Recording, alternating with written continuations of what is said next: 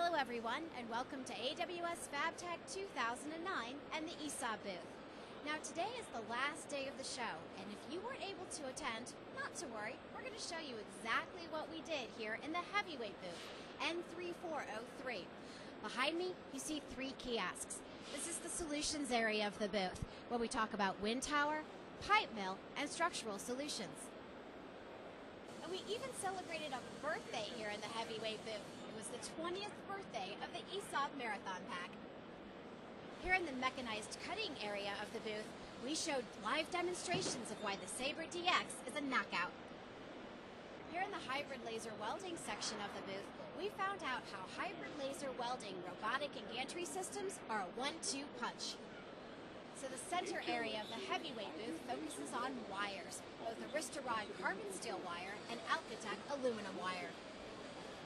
We had a lot to show you in the automated welding section of the heavyweight booth, including tractors, column and boom system, and the FUB30, just to show you why ESAB is the undisputed champion of automated welding. Here in the middleweight booth, N40035, we started with a tricked-out 1959 Fiat completely remodeled using ESAB products. We also had many hands-on welding demos featuring the arc welding product lines.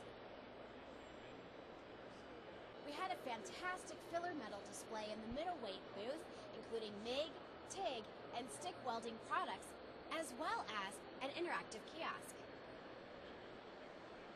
We did lots more hands-on demos in the middleweight booth, this time focusing on plasma cutting, and we even had a display of our plasma power supply line.